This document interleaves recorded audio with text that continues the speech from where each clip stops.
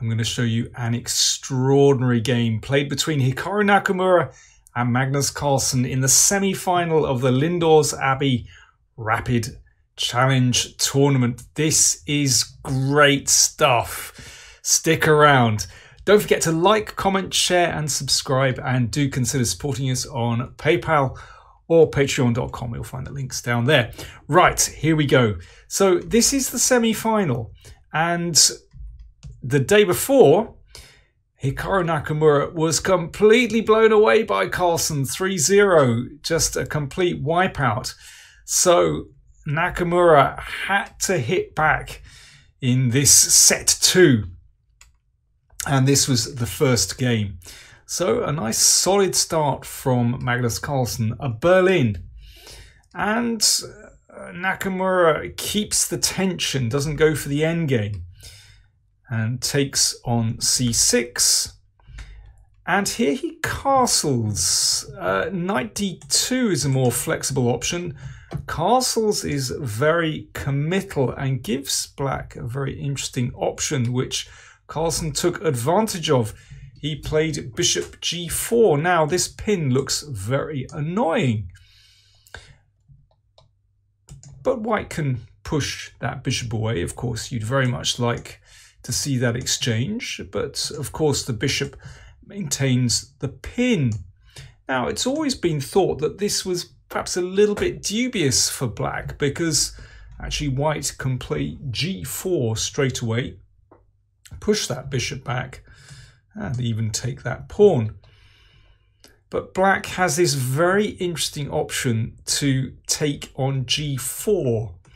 Now we have this curious situation where black has maintained the pin, and there's no light square bishop for white to cover.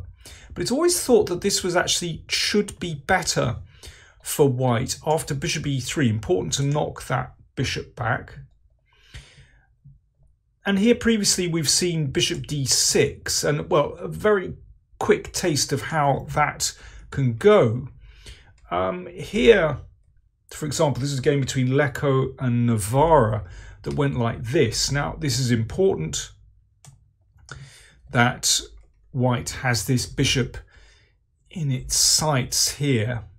And very often it's possible to simply sack that rook back. So, for example, here. This just gives you a taste of what can happen. And actually, here you can see that white is very, very solid, has great squares for the knights, and white is better. I mean, the game ended in a draw, but white should be better there. So just bear that in mind. But here, instead of bishop d6, the normal move, Carlsen played bishop e7, played it very quickly. Clearly preparation.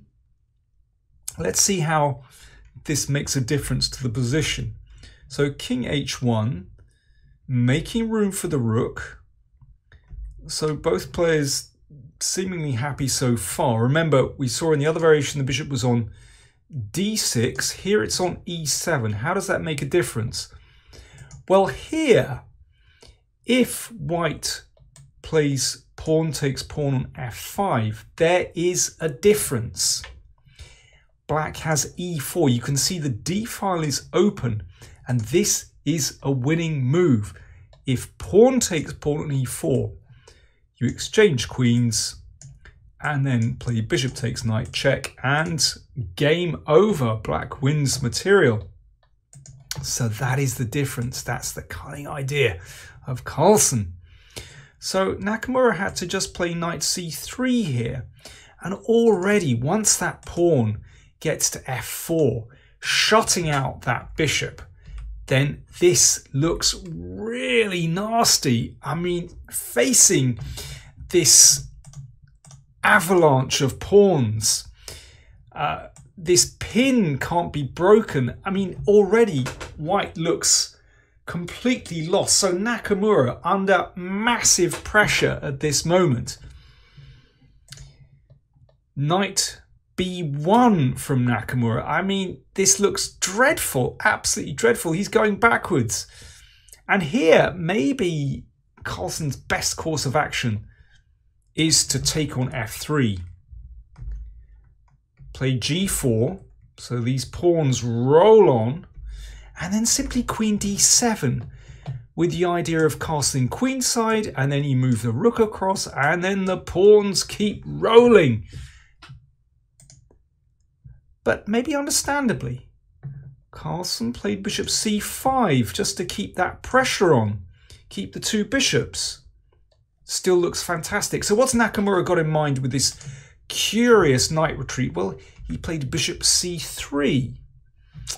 Aha, he's making room for that knight. So just gave up that pawn on f2 in order to play the knight over. Gives that knight some support on f3. Still looks fantastic for black. I mean, there's a rook that can be taken here, but no. Carlsen just plays queen e7. He values his bishop more. But Nakamura insists, plays the queen across to f1. So Carlsen takes the rook.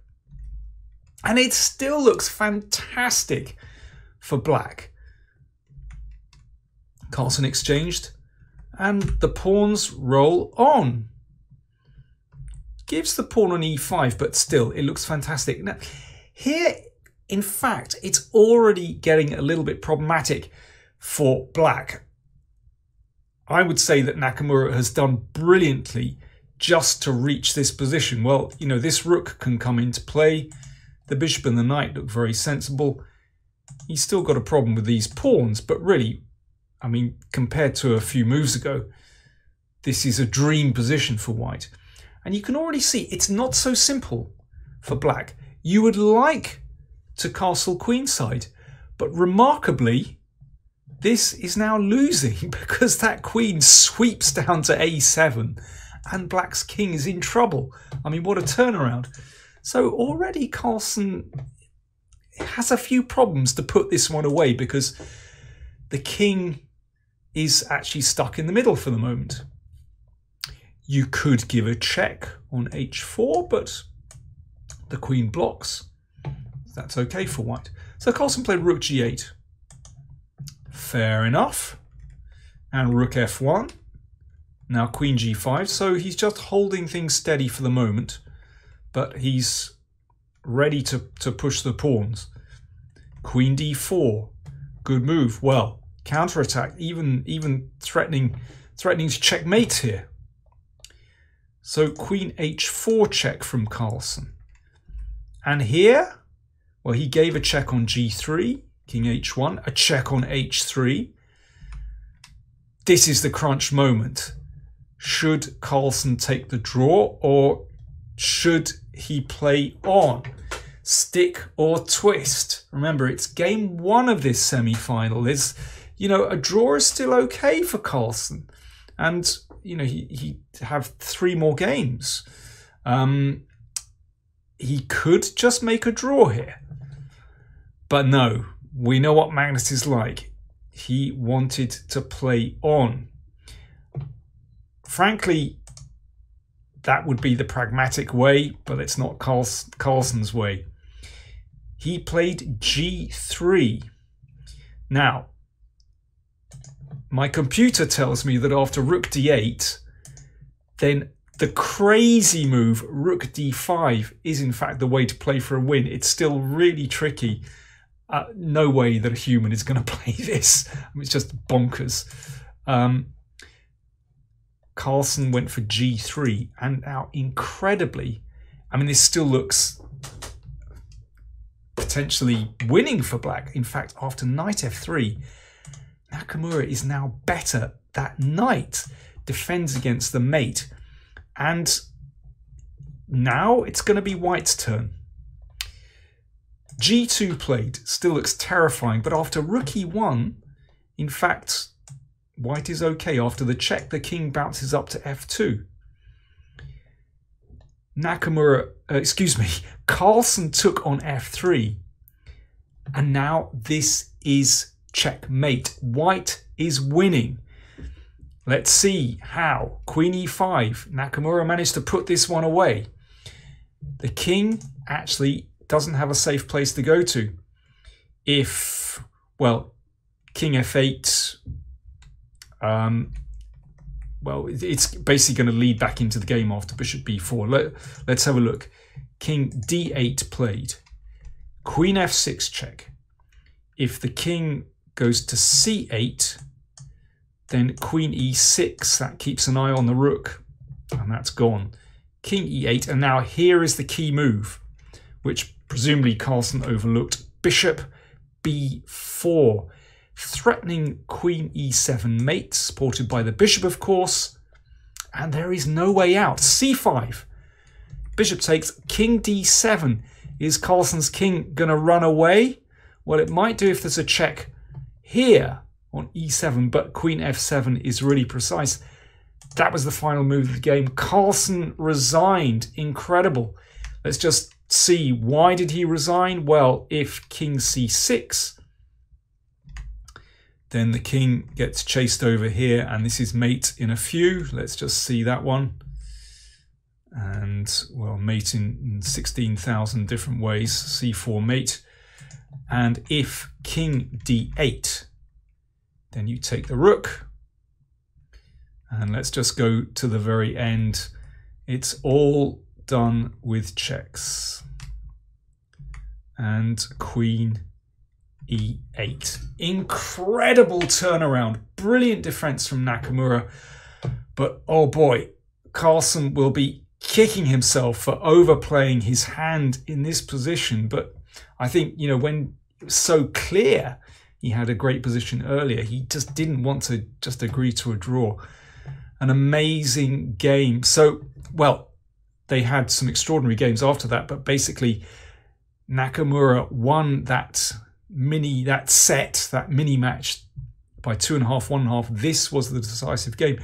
So now it's 1-1, 1 set all, and they play a decisive third set tomorrow. Check it out. It's going to be an amazing finish. Thanks for watching.